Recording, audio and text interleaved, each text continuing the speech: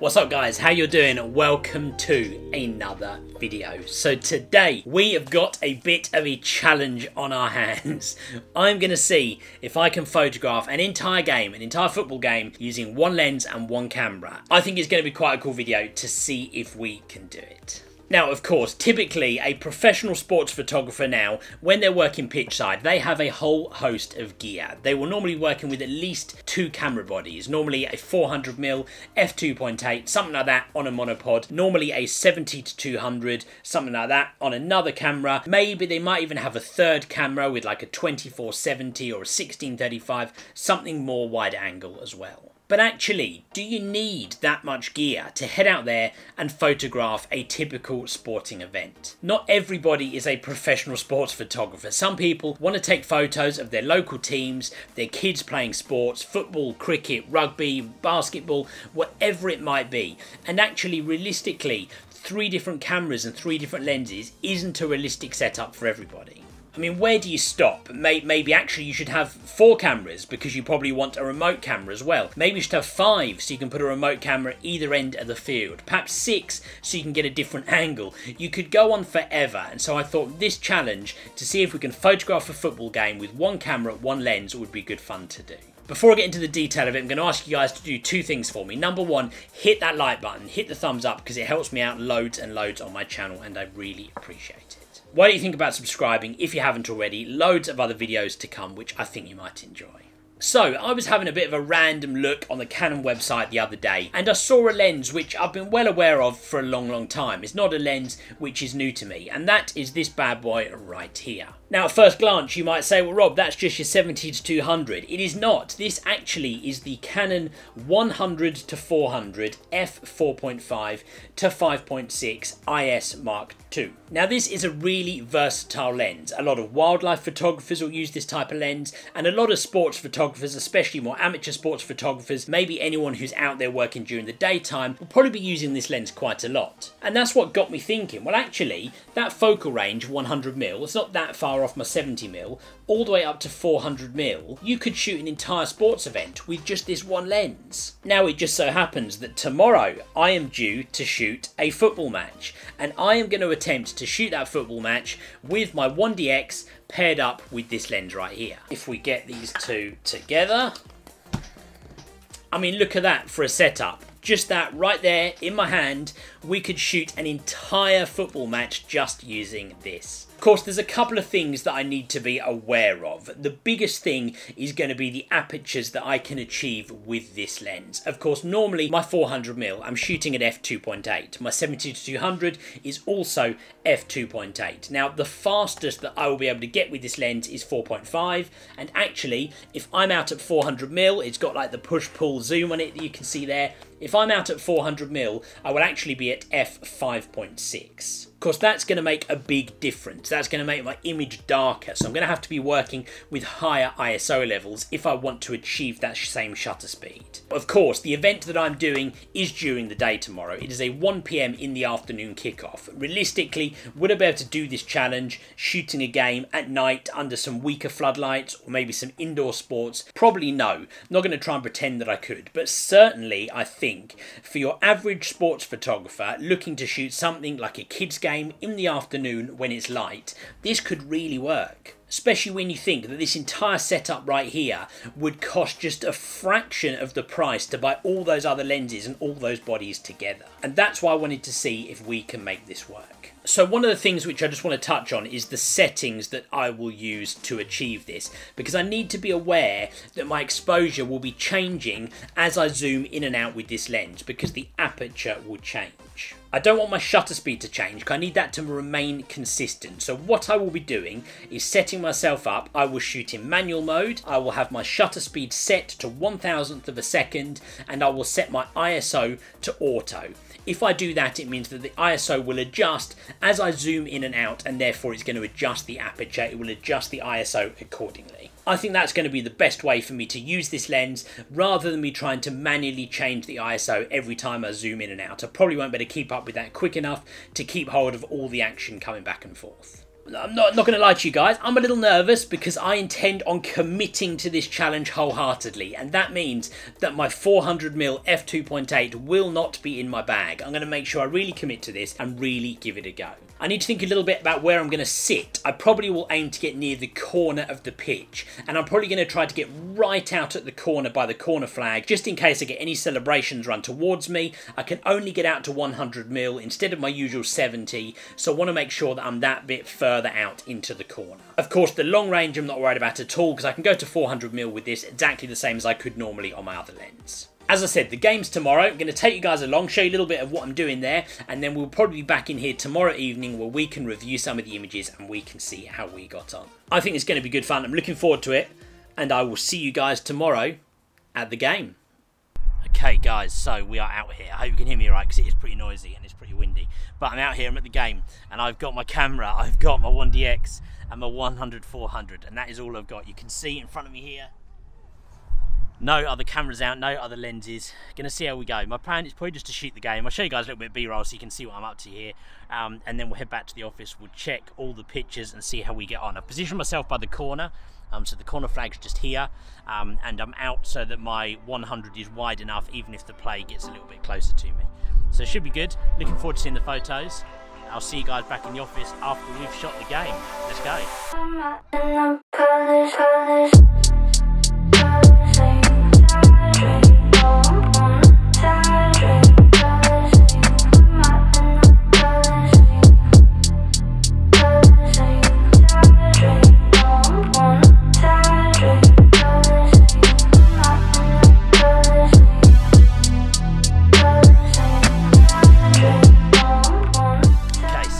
Time. I think we're doing alright so far. I think we've got a fair few different images, different range. I'm loving the flexibility, the fact I've got one camera and one lens. I'm not having to work between two cameras. So yeah, we're going alright. But anyway, that's probably enough updates for pitch side. I'll see you guys after the game back in the office.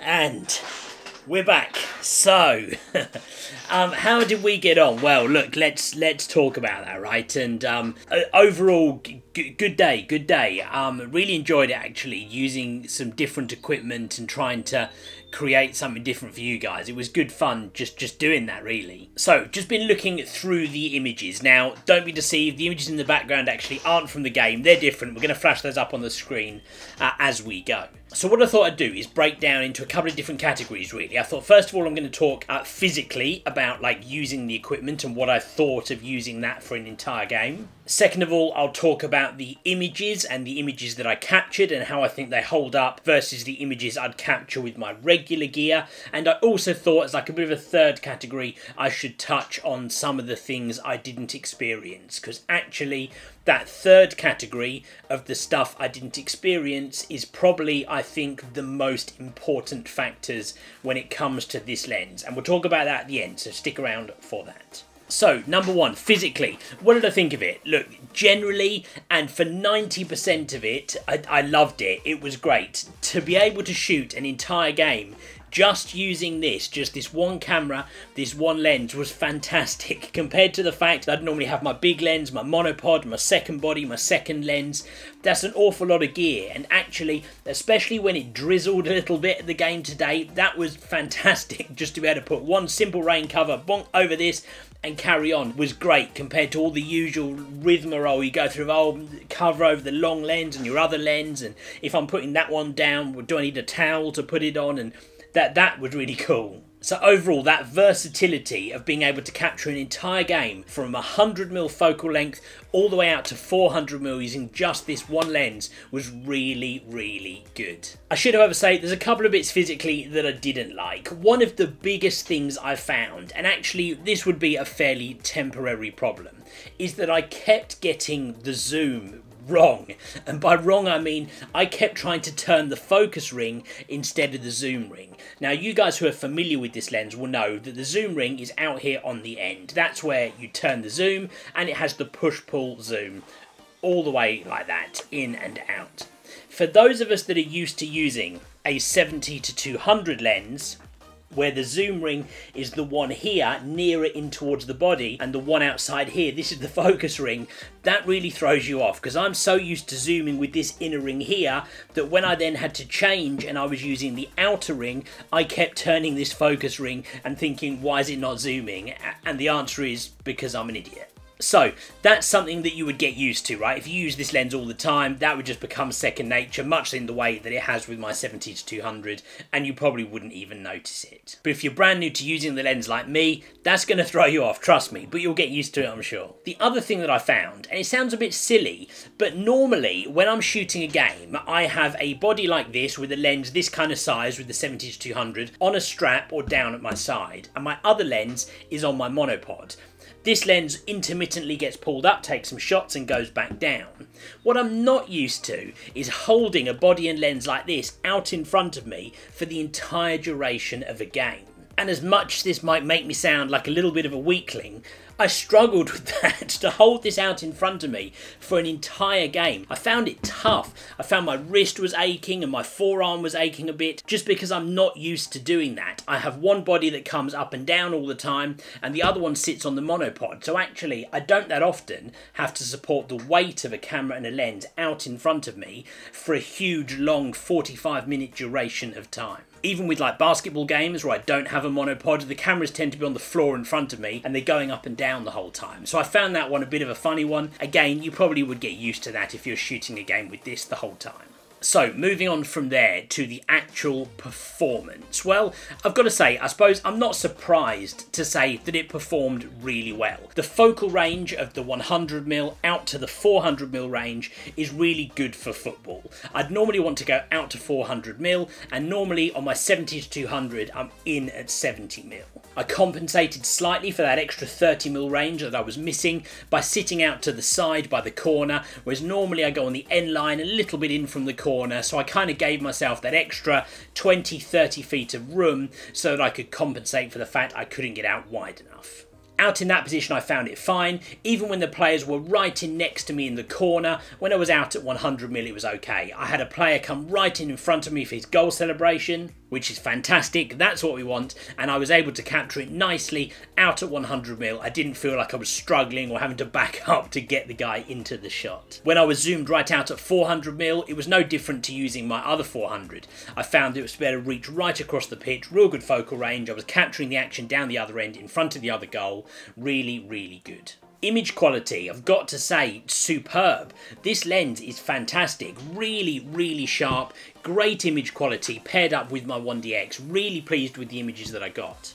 Apart from one or two out of focus images, which you tend to get some of any sports event you shoot. If you come away and shoot an entire sports event without one single out of focus image, fair play to you, well done. You're always going to get a couple, as I did with this, but no more so than I would do with any other setup. The images I did capture, I felt they're pin sharp, really great, love the colours and everything that came from the lens, perfect. Now, of course, one of the big differences with this is the aperture. Normally with my 400mm, and I'm at a fixed f2.8, as I am with my 70 to 200. Of course, using this lens, it was variable. When I was in at 100mm, I was at f4.5, and when I was out at 400mm, I was out at f5.6. The biggest difference with that, it meant that when I was out at 400mm, I was capturing a deeper depth of field of my images. It didn't crush the backgrounds in quite the same way that it will when you're using your 400mm f2.8. For the look of your images, that can make a difference, because it means if you've got players in the background, or as the case with this game was, maybe buildings, lampposts, fences, trees, it does mean that you can see more detail of those things in the background. And on a couple of occasions, it does mean there are more distractions in the background of your image. Don't get me wrong, you can still see those things in the background of a 400 f2.8, but it does crush them a little bit more because you have that more shallow depth of field. That said, when you're out at 400mm, you still get that kind of zoom compression effect of the background, so it wasn't a huge problem, and actually I can't really say that I had many images where it made a problem in the way that I had too much stuff in focus in the background. around. In fact, there are one or two images that I got where it actually helped me. I quite often would try and take some images at 400mm across the pitch of the manager on the far side. Quite often they'll have other coaching staff, things like that around them, and actually it kind of helped the image to be able to get the other assistant coach in focus in the same photo. In much the same way on the pitch, when I had a couple of players in an image, maybe one of which was a bit closer than the other, at f5.6 I had both those players in focus, and again that helped my image. The risk at f2.8 is that sometimes one of those two players might be a bit soft, where one of them is further away than the other one, and you're working with that more shallow depth of field. Just to briefly touch on the settings for you guys, in order to compensate for that variable aperture, what I did was I shot in manual mode. I set my shutter speed to 1/250th of a second, so I set that so it was locked in and it wasn't going to change. Because I didn't want to be constantly having to change my ISO level, I set that to auto, so it meant it would automatically adjust as the lens and the camera went from f4.5 to f5.6. The ISO automatically adjusted. And that in turn then becomes one of the things which I didn't like so much when it comes to the images, was the fact that it didn't always get it 100% right. Now don't get me wrong, actually I use auto ISO quite a bit, and you can trust it quite a lot with the 1DX, but it isn't exact, and the problem is as soon as you have any aspect of your camera in automatic, you have to trust the camera to make some kind of judgment on the exposure. These things are clever. They have computers and all sorts in them, and quite often they'll make a better judgment call than me, but I do like to have the control. Of course, I could have had that by manually changing the ISO up and down the entire time myself, but in that situation where you're zooming in and out and your aperture's changing all the time, I think it would have caused me more problems than it solved. So I went with auto ISO, and it did mean that in a couple of my images the highlights were a little too blown out and I had to adjust those in post. Again though, not a massive problem, and something which I could certainly live with. So overall, really happy. And to answer the question that we asked right at the beginning, could I shoot an entire football game using one camera and one lens? The answer is yes, absolutely I can. I got some really good images, and what I think this is really great news for is all those people out there who are shooting on a budget. Maybe you want to go shoot some local sports, you want to shoot your kids involved in their sports games, football, soccer, whatever else it might be that they get involved with. This suddenly becomes quite an affordable setup. You don't have to pair this lens with a 1DX, it could be a 7D Mark II or something even cheaper. But this setup itself, whilst it's not really cheap, it is an awful lot cheaper than going out there and buying a 400mm f2.8. Especially if you're shooting things like kids sports, which are mostly shot during the day, you would be set up really, really well with this lens and camera. I think this is really great news, because those people out there shooting on a budget who are worried about having to spend thousands on gear, maybe this lens setup could help you, and could help you to achieve all of your photography goals. And don't forget, you can always upgrade that gear and invest in more expensive lenses down the line.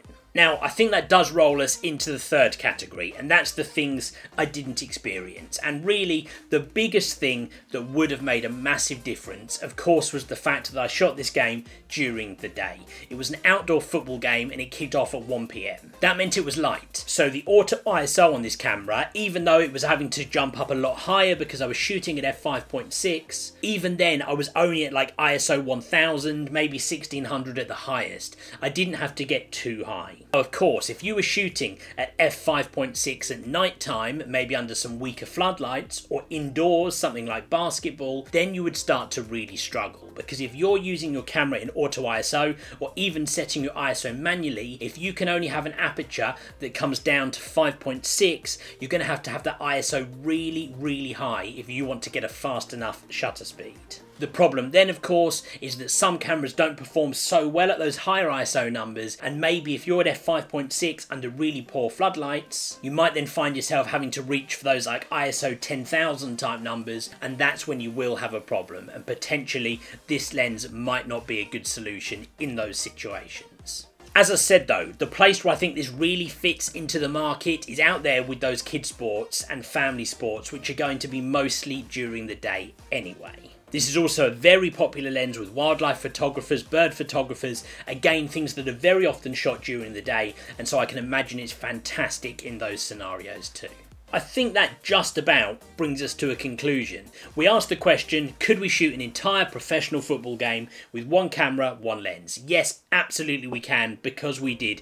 We achieved it, and I have a good set of images that I sent in to the team. They're really happy with them. So, challenge defeated. Now I've come up with another really cool challenge that you guys are going to see in a couple of weeks. I've kind of thought about doing a bit of a challenge series with stuff like this, and I think I've got a really good one coming. I don't want to spoil it. Stick around. You'll see that one in a couple of weeks' time. In the meantime, guys, I hope you enjoyed the video. If you did, do me a favour, hit that like button, hit the thumbs up, because it helps me out loads and loads on my channel. Make sure you subscribe if you haven't already. You want to stick around for the next challenge in a couple of weeks' time. Guys, thank you very much for watching, and I will see you on the next video.